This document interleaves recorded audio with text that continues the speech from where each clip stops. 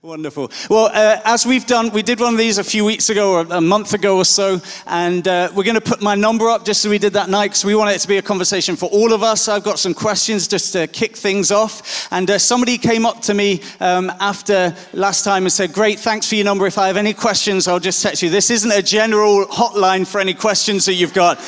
This is specifically for this evening. You're welcome to have my number, but I will not answer your generic questions at any point in your life that you need a question answering. So if there's something that somebody talks about and you think, I would love to know a little bit more, push that point or just understand that a bit more, please text me and I'll try and sift through those questions and it'll help us along our way. You know, we started the series talking about the table of decision when Mary broke that perfume over Jesus' feet and poured it over Jesus' feet, anointed him for his death, but it was an act of worship. And Ian kicked off that. Before we do that, let's introduce ourselves. Here I am going straight in. You may not know who these guys are. So you want to say your name and what you do, something like that. And why don't you just in a line, not a full testimony, but give us how you began the Calvary road, how you began on that road to the cross. What was it that brought you to Jesus? Just in one line, okay? Good luck. Okay. Okay, I'm Mary and I am a student actually. So in my final year now, and in a line, how I came onto the Calvary road. I said a prayer at 6 years old, but I would say my journey, intensity of the Calvary road started when I came to this church, just before I came to this church. So in my first degree, about 19 years old. Hey, I'm Simon. What am I? I'm a worship leader. And I got saved when I was 11 years old, brought up in a Christian home. And so from the age of 7 to 19, I was in a church which maximum had 20 people. My youth group was 3 people maximum, myself, my brother, and one other person. Gave my heart to the Lord when I was 11. And then when I came here when I was 20, I was like, wow, this church is huge. It's like, it's got 50 people in it. So yeah, that's me. Hi, I'm Sarah. I'm a student at RGU, a third-year student. And how I got saved is kind of a weird question, but I suppose I gave my life to God probably about 100 times in the space of 2 years because I wasn't sure really how to do it properly. But it was kind of, I suppose, officially in a tent mission in the middle of Northern Ireland in a wee field. And I was sitting there, and it was kind of the first time I realised that it wasn't a decision that my parents made or anything but that, but it was actually something for me. So yeah, that's mine. Ashlyn, I'm a granny. I'd love to say I'm a student. Third year doing medicine, no. I was brought up in a Christian home, in a very strict Brethren home. So I actually gave my life to Jesus when I was about 6 in absolute fear. So I didn't really start my journey with the Lord properly as an adult until I'd finished being rebellious in my early 40s. You really got it out of your system, honest. didn't you? Yeah, really got it out. I'm Darren, a husband, a dad, and an electrician. That's it. I would say my start to know Jesus started when I was 17, and my girlfriend at the time, who's now my wife, he told me about Jesus and told me his testimony, and that was the first time I'd ever heard that testimony, and that was a start for me. But it wasn't for 5 years later and 5 years worth of prayer that I made that commitment to become a Christian. But it was saved for me. It started when I was 17, hearing what it meant to be a Christian. Awesome. Very good. Very, very good. Wonderful. So Ian started the series talking about the table of decision. I was saying Mary anointed the feet of Jesus, and Ian was saying about, choosing the seat at the table, choosing where we'll be, and choosing that seat of adoration and worship. So we thought it would be great to get Simon on the panel. We see him here week in, week out, many times leading us in worship. But Simon, I thought it would be great if you could share your heart on worship and how we choose that seat of worship at the table. How important is that decision on our Calvary road? So, you know, every one of us, whether we follow Christ or not, we have an inbuilt thing within us, the desire to worship. Everyone has got that sort of DNA that God has placed within them. And it's up to us to choose what we do with that. We actually worship something every second of the day. And it's up to us to choose what that will be. And worship is, the main definition of worship is all about worth. What you attributing your value to. What do you value the most? What you value the most is what your worship will be too. And so I guess my heart is to, my desire is that everyone would have a revelation about how awesome God is, and to draw them into his presence, because he doesn't get half the praise that he deserves. In the 1990s and early 2000s, there was a big push in the sort of Christian publishing about how worship should be a lifestyle. And it's so true how worship should encapsulate all of our lives, 24 hours a day. But throughout that, I think the power and the truth about worship in song and singing has been lost. And we've forgotten the power that there is in singing when we come together on a Sunday. And I think we need to recapture that. Just the power that there is when we lift up our voices, when we make a choice, despite our feelings, when we make a choice based on faith and based on what God's word says. You know, there's over 400 scriptures that reference singing in the Bible. And there's 50 direct commands from God for us to sing to him. Wow. Now, he wouldn't give us those direct commands if there wasn't power in song, in singing.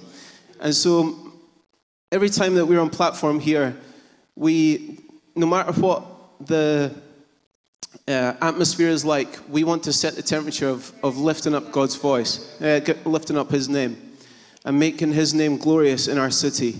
That the sound of this house would go out through those doors onto the streets, and we would make a difference. Your song makes a difference. If we don't sing, the rocks will cry out.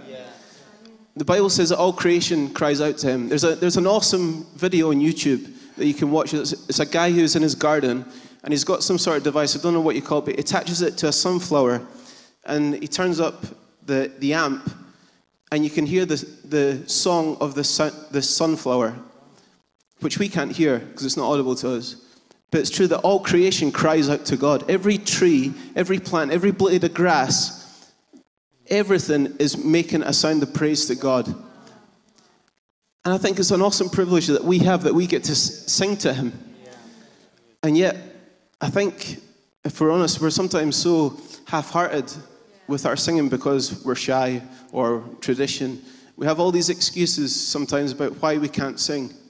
But I want to encourage us to make a choice. I'm going to give everything. I'm going to scream my lungs out because he is worthy of our worship. He is worthy of it. He went to the cross. He walked that Calvary road for you and me.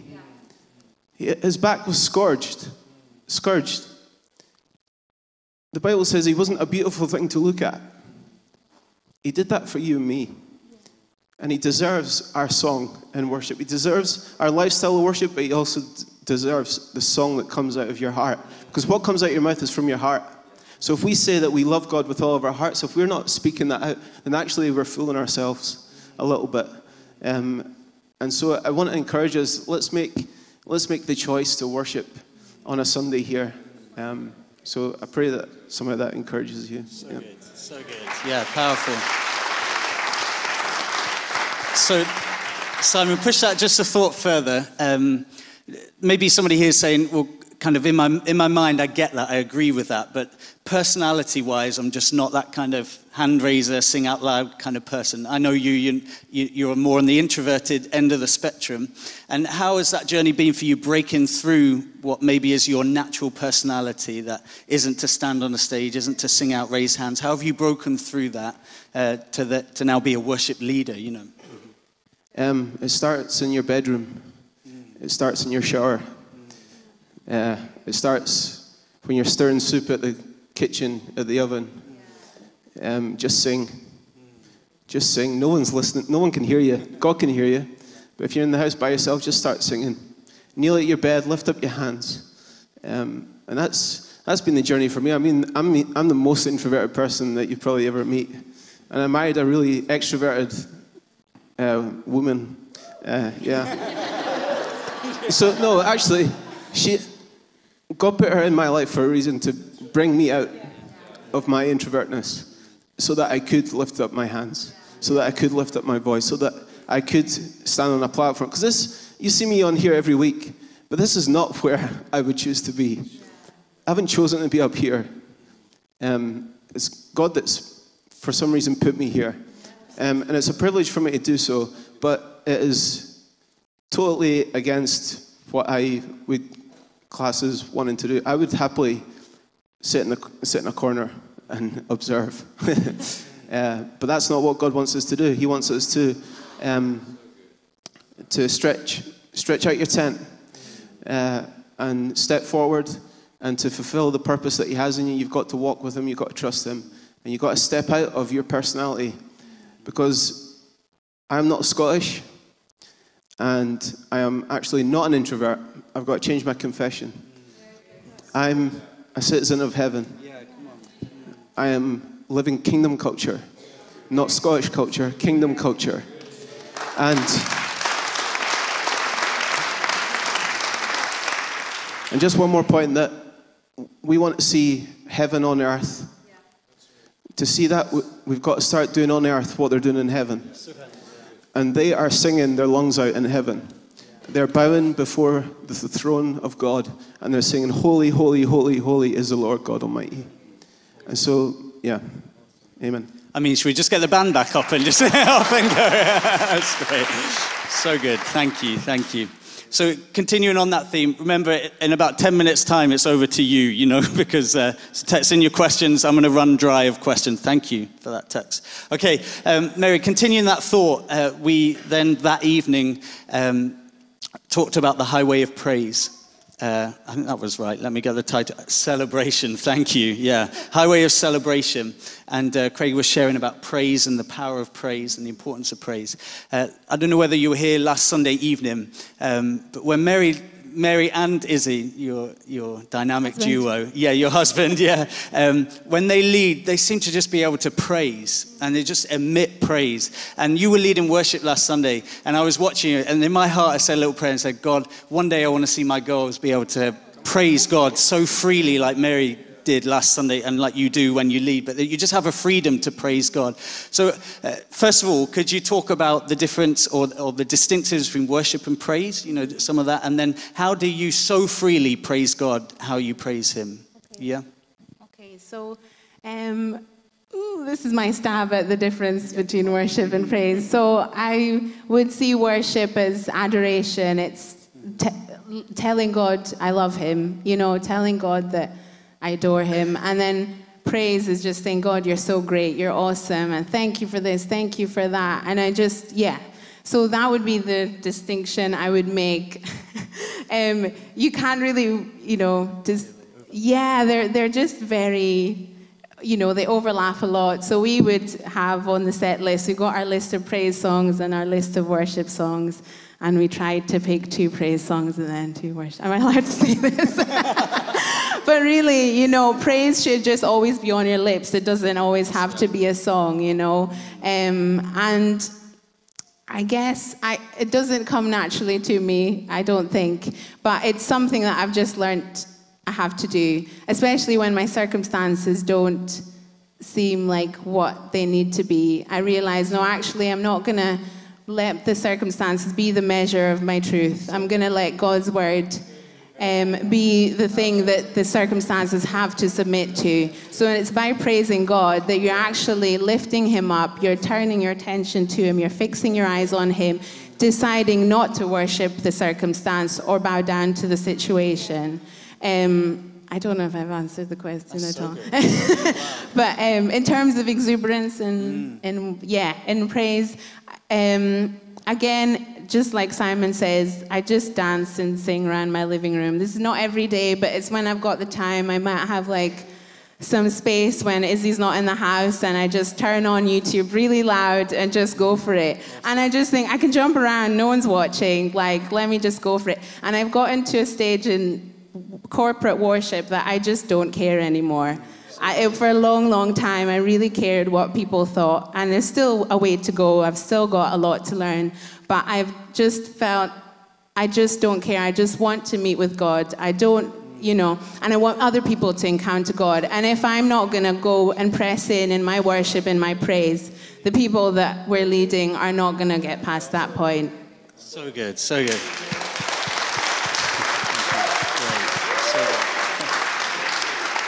So describe that journey a little bit about being conscious of others. How did you break through? Was it just a matter of time, or was it some things that you put in place? I think it was a matter of time, but also just being consistent and pushing myself. And for a long time, when Simon and Ailey came back from Australia, we had team nights, and they were gradually downloading, vision into us as a worship team. And for ages, it was just head knowledge, and I was just receiving it. And then it's like suddenly it dropped into my heart, and I just changed my perspective altogether. I realized like what we're doing as a church, even you sitting in the audience, when you worship, like things change in the atmosphere. It's not just for fun. It's not just a happy, clappy thing we do. It's very, very powerful.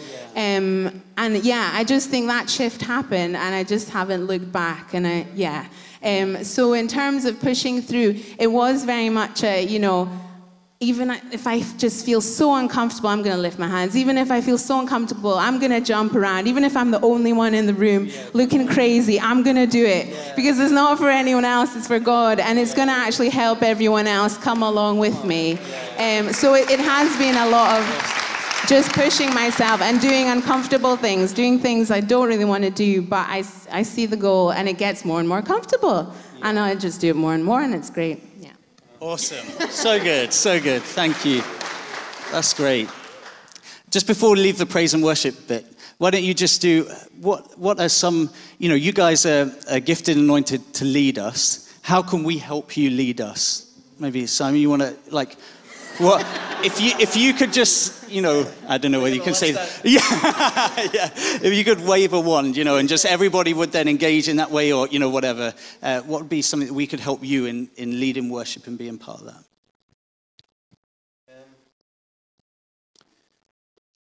Number one, turn up on time.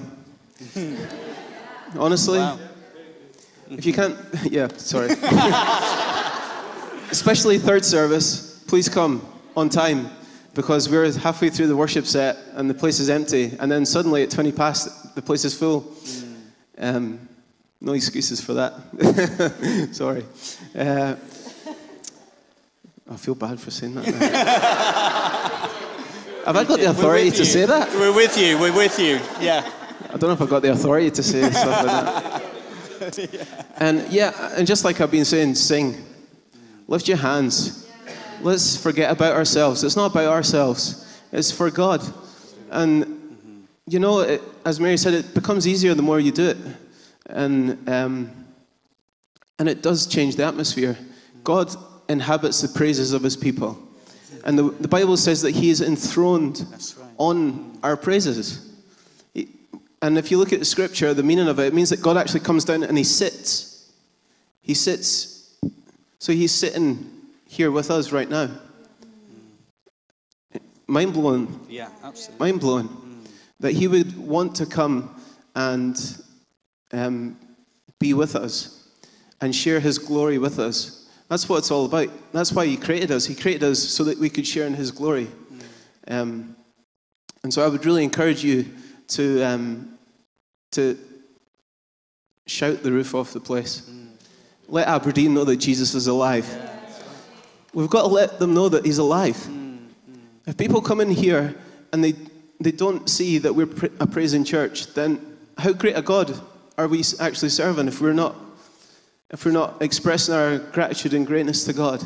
He's so worthy to be praised and for his name to be lifted up. And it would change Aberdeen if we could get a hold of the power of praise. I really believe that. So good. Great. Sarah's next. We can pass her. Thank you, guys. Thank you. So the next part of the series was the Temple of Consecration. So Jesus had entered into Jerusalem. He goes into the temple, and in their worship, the temple has become all about the outward acts, about religion. And we talked about how our faith is about relationship, and Jesus was so angry at what was going on in the temple because it had just become acts and just things that they were doing, when actually what he had come to restore was a relationship. And so Sarah, talk a little bit about your journey, pre-coming to this church and then coming here, and what's the differences been, what's the Calvary Road been like for you on that journey of religion to relationship? Yeah, so I think you heard that I got saved in a field, and that's great, but there was so much more around that, and around the idea of religion and around the idea of relationship. And so I was brought up in a Christian home, and we attended church, and that was all fine, but it was a very, very, very traditional church. And I'm not really slagging, I suppose, the preaching or anything that was actually said in that church. That was maybe all good, but it was very stuck in its ways and very stuck in tradition. And I remember just growing up, and I just remember I stood when I was told to stand, and I sat down when I was told to sit down.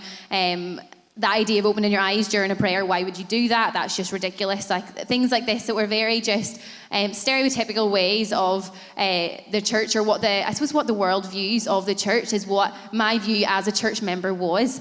So I grew up like that for quite a while, and that was just my perception of church. So religion was this just overhanging term of what was acceptable in church, and that's what I believed. And then when I came, I obviously made the decision and was trying to make this pursuit of Jesus on my own, and then I came to Aberdeen, and I was like, that's great, I'm obviously going to find a church, that's what I do. But me, was naturally slightly rebellious. If you tell me to do something, I don't really want to do it naturally. So I was like, well, I don't really like the tradition, so I'll step out of that. So I came to King's one day, and I sat just about round here, and I remember instantly the music was blaring. No offense to worship, love it now, but the music was blaring, and I instantly was like, hate the church, don't want to like it, I'm not going to come here, and was instantly just not just was already so negative and so not willing to engage with what was going on. And I sat there, and growing up, I was very much forcing, if it's scripturally right, it's right, so you have to go with scripture all the time. And that's obviously still true and still holds truth, and is still I actually really value that part of my upbringing. But I remember sitting, and it was Ian preaching, and because the worship was so different to what I was used to, I instantly was like, no way am I going to like the preach. It's going to be like prosperity gospel or something ridiculous. And I honestly was just so negative. And praise the Lord, it was not at all. I sat there, and I always take notes when I'm writing or listening to preaches. And I sat down, and Ian got up and spoke. And before I knew the preach was over, I had 8 pages written of notes of my own interpretation of it, and everything that was going on. And I was so struck in that moment. I was like, God, you must speak in different ways. You must actually work in different places and not be confined to the tradition I had known. And not gonna lie, it wasn't a straight off switch, and I was fine. I still came back, and there was the introduction to the Holy Spirit, which was a whole new level of craziness. And I was so scared of it initially and didn't know what to expect. But I actually I suppose realized that religion wasn't actually what God had called me to, and it was a relationship. And I'd heard that growing up, and I had known that, and I was in pursuit of that in my mind.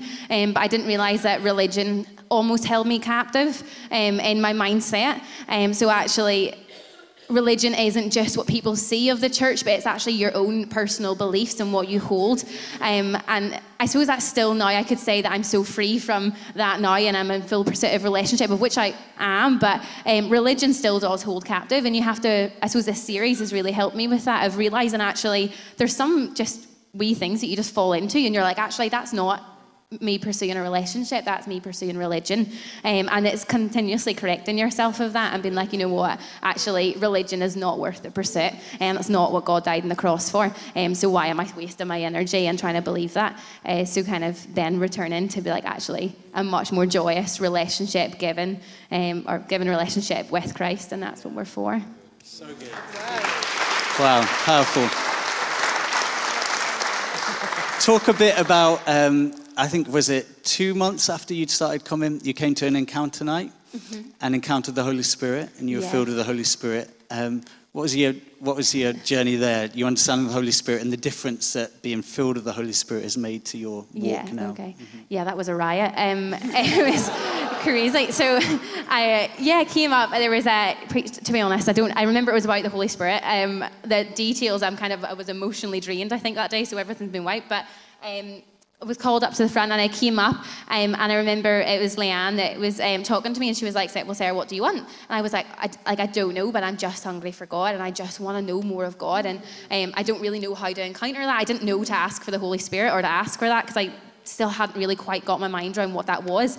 And she was like, well, have you ever been filled with the Holy Spirit? And I just looked at her, I was like, I have no idea what you're talking about. Like, I thought I'm a Christian, like I love the Lord, I know he died on the cross for me, what is this Holy Spirit thing? And she was like, okay, well, I'm going to pray for you that like you'll be filled with the Holy Spirit and you receive the gift of tongues. And she was like, you just pray as you pray. And I remember thinking in my head, receive the gift of tongues, sure, whatever, like that's not really of God anyway. And kind of just batted it off. It was like, praying, and I remember praying, being like, Lord, whatever you have for me, I'm going to get it, and I'm going to accept it, and I'm willing to seek you in this moment. And I remember just praying and praying and praying, and thinking that Leanne was just praying for me, and that was really nice. And then suddenly I realised that what I was praying wasn't actually English, and I was like, whoa, what is going on? And it just floods of tears happened, and the whole mess, like the typical girly mess.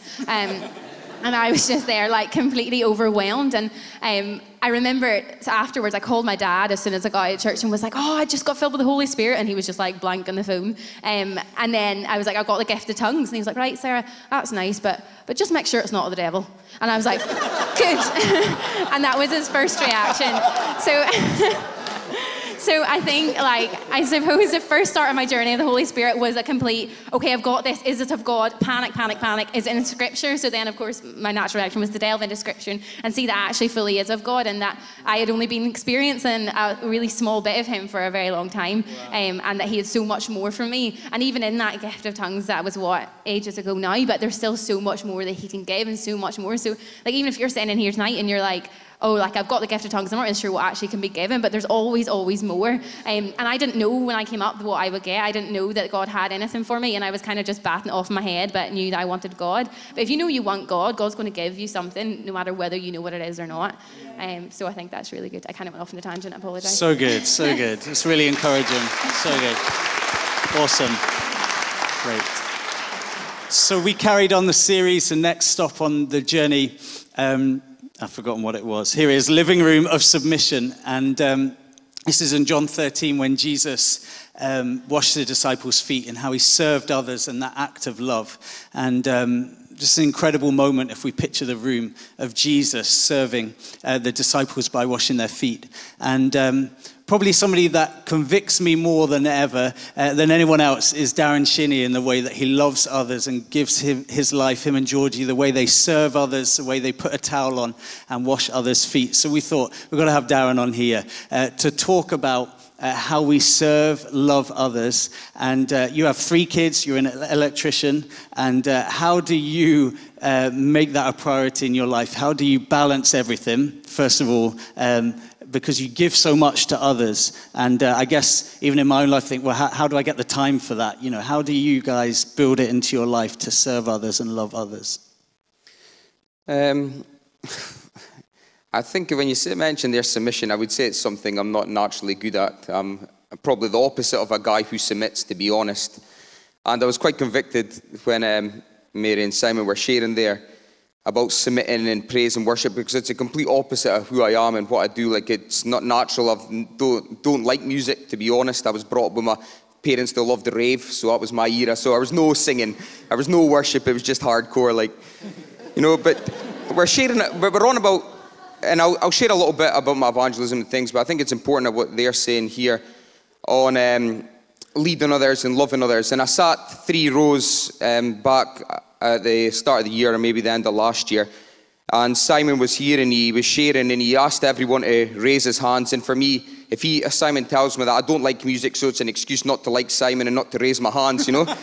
So I will not raise my hands, and I'm quite rebellious in my spirit. And I went and spoke to someone after it, and it was someone that I thought would agree with me and say, you shouldn't be raising your hands if you don't want to raise your hands. So I spoke to him, and he says, no, it's a complete opposite, son. He says, if you want to lead others, you need to be led.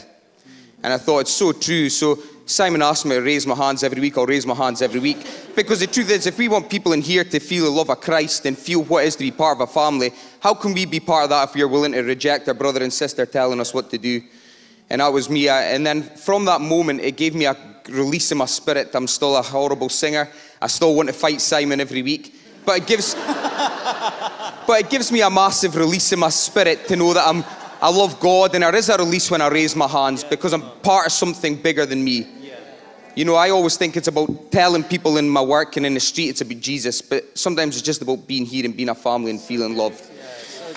So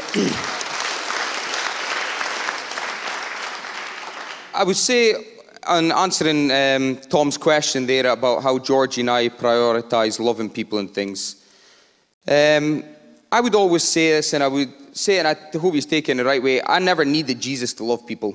I never once needed Jesus as such to love people. It was a gift God gave me, but I never recognized it. You know, as a youngster, about the ages of my kids they are now, my youngest two, my grandma would take me down to town, and we were never allowed to turn a shoulder on a person begging on the street. My grandma at 2-year-old would take me, and I would have to sit with the beggars, and I would have to speak to them. I would have to find out their stories.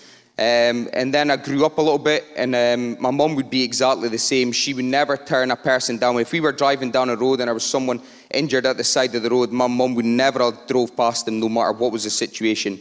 If it was just me and my mum in the car, she would have got out of the car and made sure that person was okay. You know, we were also brought up, when people knocked on our door, and where we were brought up, we would have anything from people selling you meat to the gypsies, to anything coming at your door, and my mum would never close the door. She would always invite them in. So we were brought up in that generation. So that was the same as us. My mum and that would then go on to help out in the Cyrenians and help the homeless. So I was brought up into that culture. But you know, that for me, so that just became, before I was a Christian, I would always help out in the Cyrenians. I would always go down the street meeting people. You know, most of the people that were begging on the street, they were mostly my family's friends. My family were caught up in addiction and things. So I knew them all. They just became my mates, you know. And so it's what I did. But I would say the difference is when I became a Christian, it's who I was. You know, what I did is I was happy. God gave me a gift. I was happy to speak to people. I was happy to exchange. But God changed the whole dynamics of not what I did, but who I became. You know, I suppose God gave me the thing. I had to be involved in people's lives all the time. You know, I had to be there. I had to, support them. I had to love them. You know, I seen so much hurt, so much damage in my own family. And I realized that this was a calling God had called me to be part of people and bring them into a family. God called me to lay down my life for the bigger cause. And the truth is, it's not super spiritual, but I love doing what I do, and that's the truth, Tom. You know, if you ask my wife as well, why do we do what we do? Because we love it. I'm not forced to do it. It's not like Simon saying he's an introvert and he sometimes feels when he's up here. I genuinely love knocking on doors telling people about Jesus. I love going to work and telling people about Jesus. I love telling everybody about Jesus because I know that it can change my life. I know that £5 can help a beggar, but I know that Jesus can give them change a life for the rest of their life. And I would suppose, Tom, that's why we do what we do. So I guess we asked the worship guys, you know, what's something that we could do to help their world? What is something that we could all take? You know, not all of us live in the community you live in or have the time or resource or that natural inclination like you do, but what is all something that we could do that you would love to? You know, I feel like you trailblaze in loving people. You know, you pioneer a way in showing us how we can all love people. So what is something that we could do practically to put on a towel and wash others' feet? Two things, I suppose, that would be the same. My grandma would have taught me, and Ian spoke about it when he spoke about Jesus washing his feet, when he gave some points about what Jesus did. He saw things that no one else saw. And it wasn't because he was super spiritual. It's because he wasn't in a rush to achieve anything else. You know, that was Jesus. He wasn't in a rush to make, do his job as going out making money. He wasn't in a rush to achieve something else. He was in the moment, and that was it. You know, and that's what my grandma would do. She would never be in town just to get to the shops. She would do there because it was a whole journey to meet people, to go about it, you know. My grandma taught me this, and I would still do exactly the same. People would probably, my wife and I'd say I'm a bit nuts, but I love walking from in my house and walking into town and things. I do it with the kids and that, but I love just meeting people that are walking along the street, just coming alongside them and asking them their story. And some amazing stories you meet along your road, you know. Some of the great stories. I met a guy and I was sharing a little bit of my being a Christian, and I was working in this job, and there was a few guys there, and they were all giving me a bit of abuse for being a holy willy, as they called it. And this is just classic stories I want to come across when you take time out your day. Because as much as it is great about loving Jesus and telling people about Jesus, I genuinely love hearing people's stories. I was brought up around the fishwives table. So it was stories 24/7 at my grandma's at a weekend while my mum and dad were out raving. And I went to this guy's house and I knew that it was my moment. He was now engaged. They told him I was a Holy Willie, so that was now my inroad to tell him a little bit about Jesus. But I was waiting till all the guys that were going to slag me were out of the way, and I was going to get in there. So he came in his own ways, and he says, I believe in God as well. I says, aye, fair enough. So I was going to hit him with my Bible, and I knew it was better than his. So I sat there, and we got going, and he told me he was a Jehovah's Witness. No, he was a Mormon, sorry. So that was a great point. How I became a Christian, how he became a Mormon. So his story was he was brought up in Tilly-Drone, and there used to be 2 foreign guys that came in to the town, and he was taking all the kids swimming. So they took all his mates swimming, they put him in these weird shorts, and they dropped the kids in the swimming pool one by one, and they were baptizing him. So he went home that day, told his dad that he was a Mormon. His dad lost the plot, chased the 2 guys out until they were never seen again. So from there, he's now wrote in all his application forms since that day up until now that he's a Mormon, just because of that instance. Wow. And I love stories like that. They are absolutely mental. So if you ask why I tell people about Jesus, it's because I want to hear their stories as well. I love stories, and I could tell you hundreds more than nuts things like that. But for me, I would just say, take time out your day and listen to what they've got to say. That's what Jesus did. You look at all the stories, it wasn't that Jesus jumping in. Jesus liked to listen to what they've got to say. Because if you want the answer to their problem, we know it's Jesus, but sometimes they just need a specific avenue to go down. You know, if a guy's got a massive problem with lust, he doesn't want you preaching all this. He wants you to give an instance of how Jesus can overcome that thing, but you've got to listen to what the people said. That's what Jesus did with his disciples. Jesus did with his people he listened to. And I would say that's what my grandma did. She listened, and from listening, you can get an answer. That's so good. Yeah, that's very, very good. Yeah, awesome. Thank you. Take the mic before there's any more stories. Yeah, wonderful. So we then left washing the disciples' feet, and we then went to the Garden of Intercession and the Palace of Rejection. Then begins Jesus' journey of suffering for us. And like Thomas was speaking this morning about facing rejection, how we handle rejection. Last week we were talking about the idea of crushing and pressing and what we do in those moments. And when I spoke last Sunday, I came off the stage, and Ashlyn then reminded me of some of her story and how she'd been through that journey of crushing and pressing. So I thought it would be great to have you on here. Do you want to relay some of that story, and then we'll talk about how you journey through that? There's been a few questions coming in about how do I face difficult times when it feels too much. So share I'm not some going of to that. praise you again for your preach if this is how it ends up, me up here. It's a long story, and I'll cut it short. In 2011, James and I went out to Hillsong to study in Australia.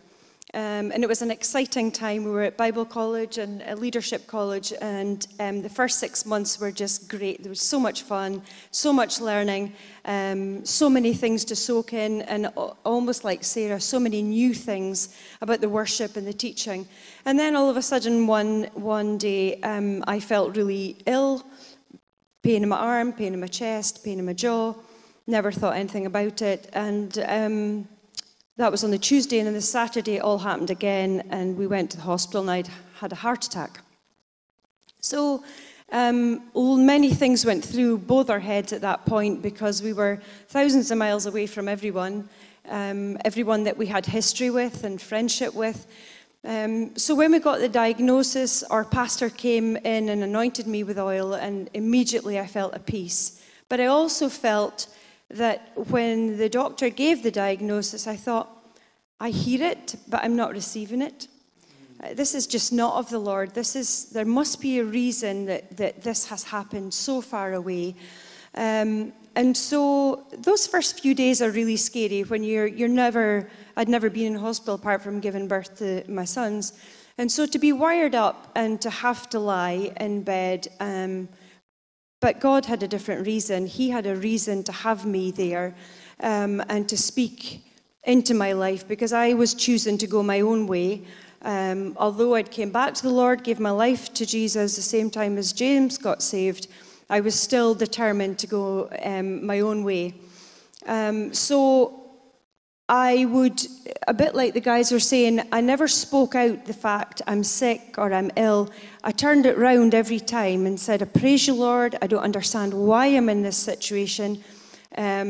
Those that know me really well, you know I quite like to be smart, and to be lying there in a gown when students of 18 and 19 were coming in to visit me was really crushing for me. It was just so blankets up to my chin. I'm like, James, what? Straighten my hair, do something with my lipstick, all that kind of things.